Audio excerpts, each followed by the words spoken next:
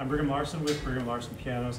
We just finished up this piano. I have it like semi-taken apart right now just for the convenience of the video. This is an old family heirloom. It's been in the family for, I think, almost since the beginning, which goes way, way back.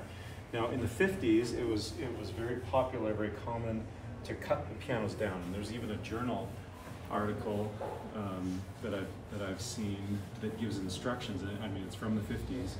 It gives instructions to piano technicians on how to do this. There's a number of common benchmarks of what a cut down piano has. So, for example, generally they take out the legs. They have this kind of more flimsy top. Obviously, the mirror. I've heard that the idea was because in the 50s, these big pianos, there's so many of them manufactured between 1890 and 1930, so many of them out there, but 20 years after, or 30 years or 50 years after they were manufactured, they're not so popular anymore. And it was more the smaller little consoles and spinets that were fashionable. And so to give the pianos the appearance of a smaller console or spinet, a lot of people cut these pianos down and put a mirror on it. And it kind of has that illusion. Unfortunately, many pianos suffered this fate, and this was a short-lived trend. Let's actually look at, just so you can see the kind of travesty that this was. So, it was pianos like this. You can come see it from the side here. Pianos like this that were not fashionable in the 50s, they would cut it down here and then put a notch there. Replace this or with like cheaper wood that didn't necessarily match. They would take out the leg, take out the toe block, cut it off here, and then replace it with another leg so that the piano doesn't tip over.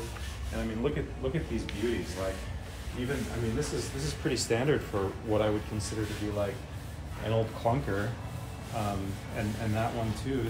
These are both from that same era, but when these pianos are redone, if you've seen any of my other videos, they sound incredible when they're redone with new strings and new hammers, new dampers, and when they're refinished. Actually, we happen to be right next to the refinishing room. Let's go see what they're working on. You can see, I think they're working on a Mason Hamlet. Well, yeah, all three of the pianos in here. This is a Mason Hamlet on its back. I guess we're not getting the full effect. There's a Canavi from the 1890s.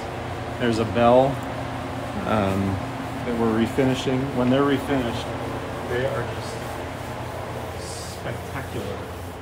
So there's not much you can do.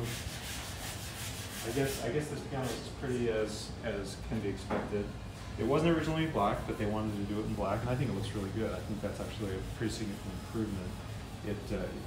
You can't tell that this is not the same piece of wood as the rest of it, and so it just kind of all flows together much better.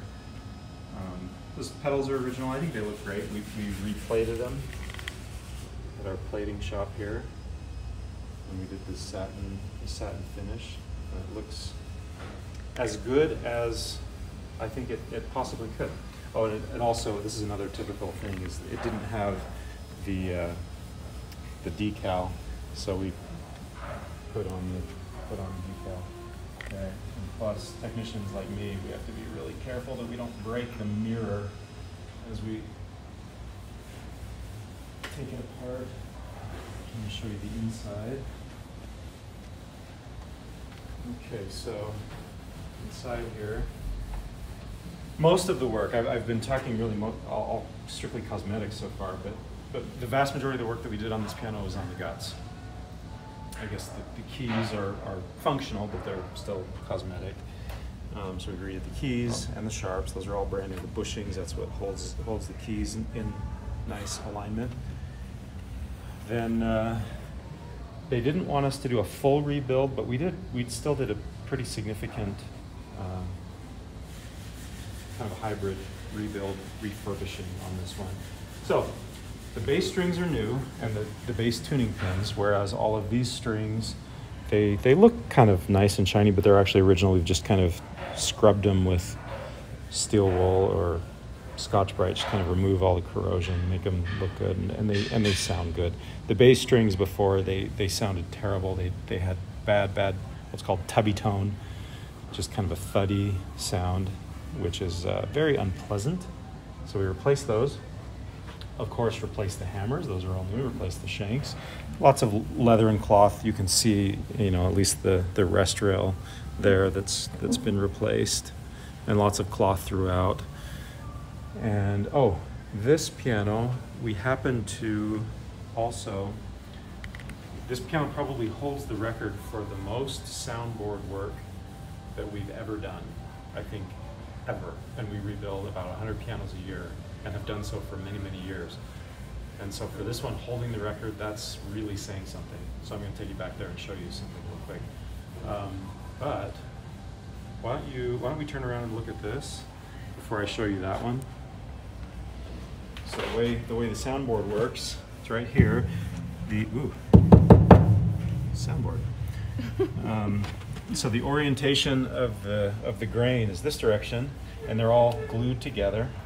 Just the butt joint of the planks of spruce, they're all glued together. And then perpendicular to the spruce is this part here, and there's a dozen of them or so. These are called ribs, and that's what holds everything together, holds the crown, keeps everything vibrating as one unit. So it's just a giant speaker is essentially what it is. It's a giant amplifier for the piano. And if you didn't have that soundboard, that speaker or amplifier, whatever you call it, the piano would sound kind of like the difference between, say, an acoustic guitar versus an electric guitar that hasn't been plugged into an amp. Like if you've ever heard an electric guitar that hasn't been plugged in, it just kind of sounds tinny, and like you can hear it, but it's not pleasing, or it's not terribly enjoyable to listen to. It has to be plugged into an amplifier. Okay, so on this piano, there's one crack in particular that unfortunately we had to leave it in because we didn't have the budget, unfortunately, on this one to do what it really needed, which was take out the plate and take everything out and fill that crack, put a shim in that crack, re-glue everything together. So the crack is still there, but all of the ribs are now properly back glued onto the soundboard, and so that bad loudspeaker sound is totally eliminated. That's what you get when you have ribs that come unglued from that soundboard. Is the soundboard will vibrate against the rib, and it causes a really ugly, vibrating. It's bad. It's awful. It's like unplayable. Seriously. When that's the case. And actually some technician in the past had actually repaired it, not by trying to glue them together. I can only assume he was probably in a pinch. Maybe he was there tuning it, and the lady said, "Oh, by the way, will you fix that awful sound?" And he probably had 5 minutes and was going to probably had a tuning, that he had to get to. So he's like, "Yeah, I'll fix it real quick." And so what he did is he put a shim in between the rib rather than gluing it together.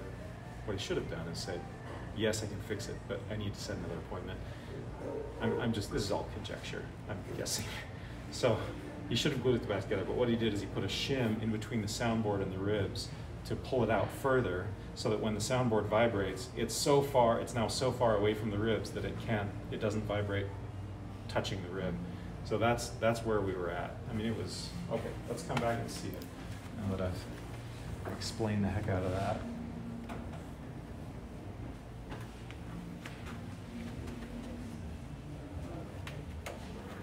Okay, so here is the crack in the soundboard that runs all the way, and that's a very, very big crack. And so all of these repairs, I guess there's another little crack there. These are all areas where we've injected glue. We use just a syringe, because when you push on the soundboard, you can actually open that gap enough that you can get a syringe in there, inject glue, And these are all areas where we've used screws essentially as a clamp to tighten that together. And then after it's dry, we take the screw out and drill that out and put a little shank in there so it's back all wood again. There's not a metal screw in there. And you can see, I mean, like, there's a lot of repairs all along. Another one over here. These ribs were not attached, like any of them were attached to the soundboard. So you can just imagine how bad this piano sounded. It did not sound like it sounds now. I'm going to play it for you now. It sounds big and rich and full. Really happy with how it turned out. Oh, it rolls fairly easily too. We can take credit for that. Got new casters on it.